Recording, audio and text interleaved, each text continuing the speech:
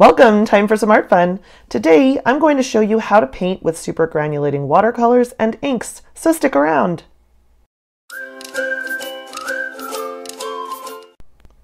I recently started this sketchbook. It is my 27th sketchbook, and I've got a 28th downstairs also going. And I've already been using some of my super granulating watercolors here to do some paintings in this sketchbook.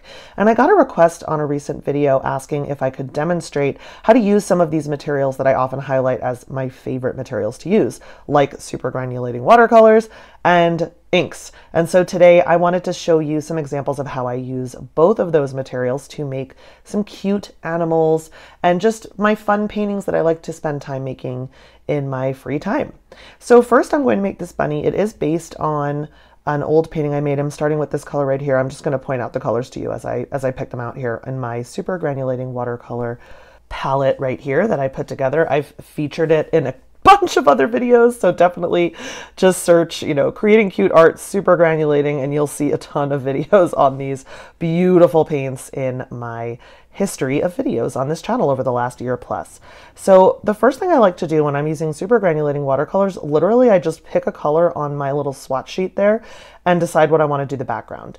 And if it's a landscape and the focus really is the background, I still pick the colors that I want to focus on blending together in the background. But I really like to do a water-heavy wash of color because super granulating watercolors are shown to their best advantage when you let them move and groove in water and you don't try to do super concentrated areas the way you would maybe with regular watercolor, just sort of crystal clear watercolor. With super granulating watercolor, you want to let it granulate, and the way to let it granulate is to feed it water. So feed it plenty of water. This ain't Gremlins. You don't have to worry about it. So if you guys have watched my videos, you know I was terrified of gremlins, so that is an OG reference there if you want to go back and see if you ever watched that video about me being terrified of gremlins. But this little bunny is actually based on a reference from my own art, and it is a sticker on my Redbubble shop. You can get it on a bunch of things, but I actually have it as a sticker on one of my old sketchbooks that I've toured for this channel. So you will have probably seen the bunny that is the reference for this bunny. And now I'm just redoing it instead of doing it in, I believe that one was in acrylic, I think it was acrylic wash.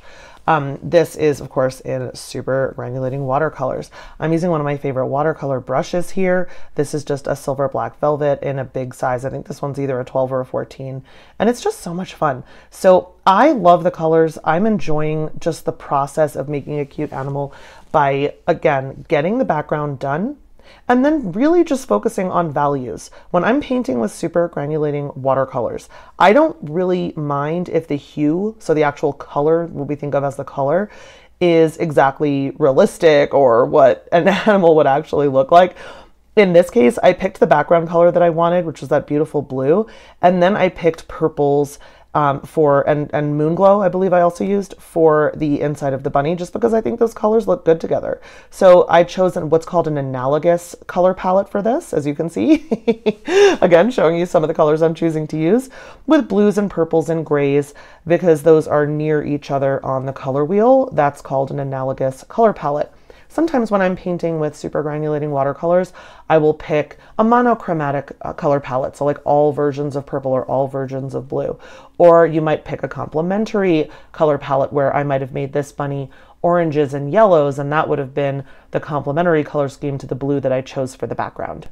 Once I've sort of figured out the color scheme, then I focus on, as I said, the values. And so just to remind you, if you don't know what that is the darks to lights. So just making sure that I have high contrast. And that's what you're starting to see here as I'm making the far side of the bunny's face much darker than the foreground, the part that's closer to us as the viewer. I want this bunny to stand out off the page a little bit, and that background is very much what I would call a medium, like a mid value. It's not too dark, it's not too light. And so I'm leaving the extra light lights and the extra dark darks on the bunny itself. So that's the choice I made.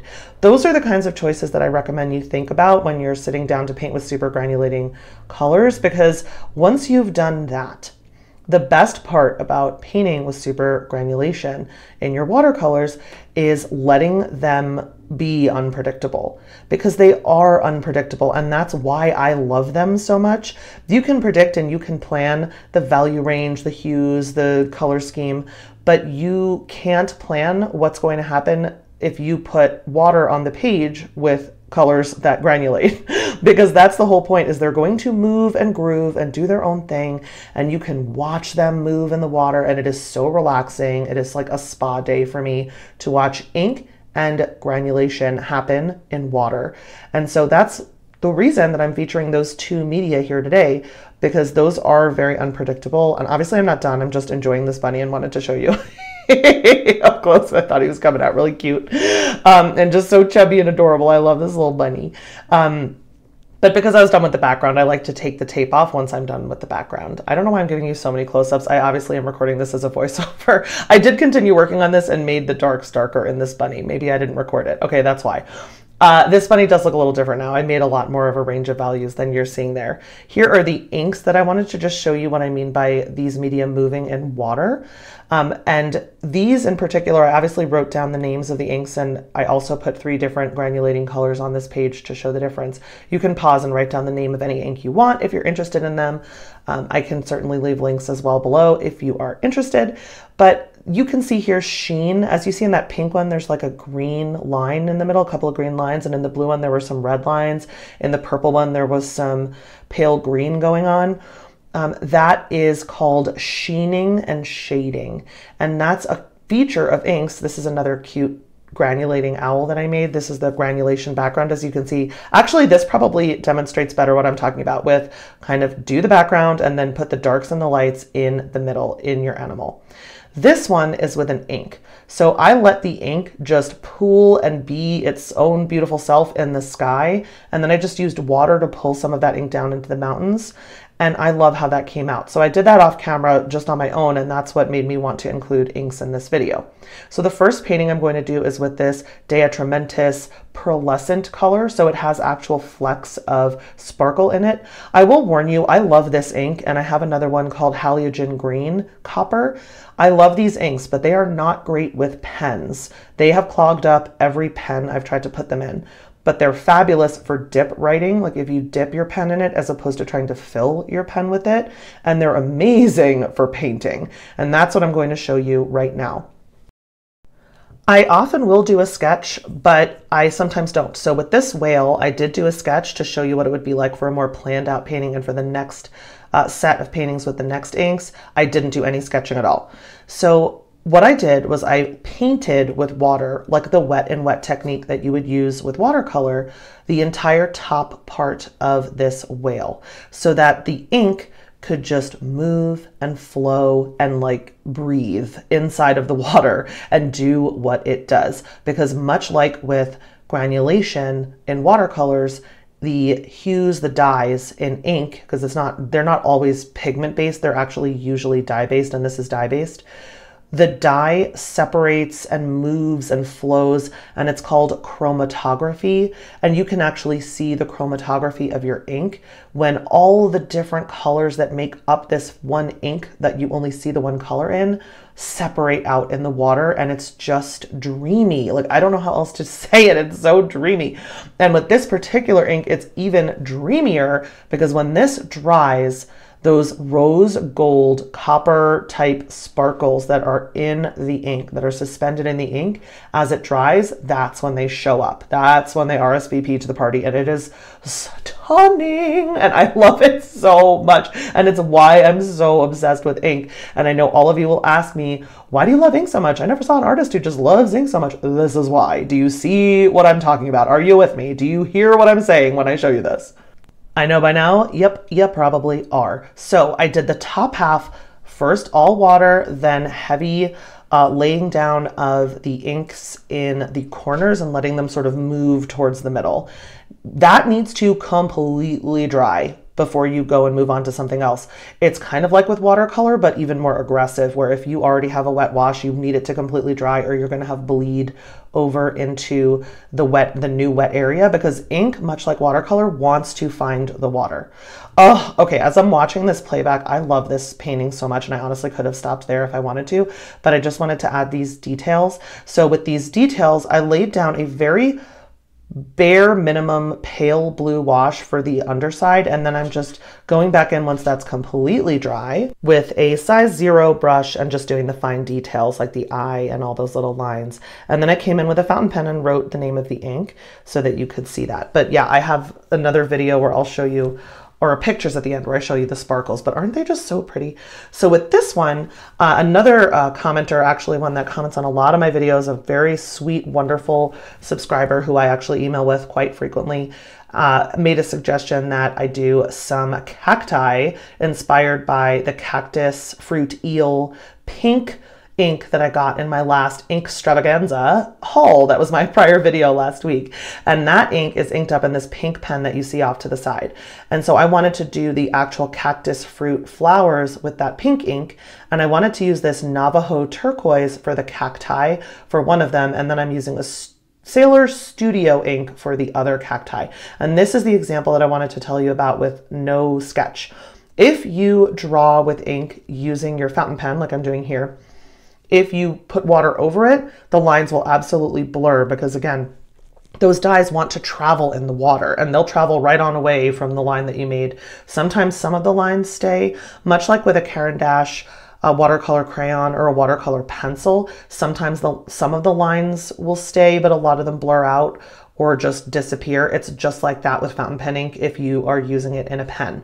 And so you're seeing me use drops of ink from the tip of the pen, which you can do if you prime the cartridge or prime the pump if it's a piston, and it'll just shoot ink right out. And I just did that right there. And then I'm actually just moving it around with the feed of the pen instead of with a brush, just to see what happens. And what ended up happening was there were a bunch of scratches. This is watercolor paper. Watercolor paper is not ideal for painting with ink. It's not like watercolor on watercolor paper where it's perfect and it's wonderful and it's made for that. Ink will bleed on the texture of this type of paper. If it were hot pressed, it would be better. But I love this pen. I just got this one too last week and it's so beautiful. But what you actually really want for this is fountain pen paper, and these drawings and paintings would be better on fountain pen paper. But I don't care, because this is my sketchbook. I want to have fun in it. I don't mind if there's bleeding. I don't mind if some of the lines, like on the back of the whale, some of those lines bled a little bit. I don't care. I think it looks so cool. So just know you're not going to get the best effect from your inks using it on especially cold press watercolor paper like this with texture. You want a nice smooth paper. It can bleed through if the paper's not thick enough. It didn't bleed through at all with this paper, this watercolor paper. So here I am with my cactus fruit eel, just having fun drawing. This has completely dried at this point, or mostly dried. I was okay again if this bled into a little bit of wetness. I thought that would look cool too. But as you're painting with ink, you just want to think about, do I want water down first? Do I want to put a line down and then blend it out with water? Do I want to, like, you could make a mountain range like I did in the first picture I showed you with ink, and just let water go under the ink and drag down, and that's a really cool way to make a fade out effect. You just have so many techniques you can use. I came back in on this there's my Galen leather pouch. I just wanted to show you with my fountain pens. I love that thing. I also have a video on that here on the channel. But the one on the left I loved as it was. The one on the right I felt needed more detail. And so I went back over that one again with fountain pen over the top. So you can just do layer after layer after layer, as long as you're letting the layers dry in between. Unless you're going for a blended effect, a blend out effect. It's really, really versatile. And this is why I love fountain pens for art, because literally everything you see here, I could have taken 3 pens out with me and out and about, and usually I would take this whole thing, but you can take 3 pens with 3 different colors and a water brush and make so much art. So I hope that you really enjoyed this video. If you did, please remember to leave me a comment and a like. Check if you're subscribed. If you're not, I would so appreciate it if you would subscribe to the channel. It really helps me out. Until next time, remember, create something cute.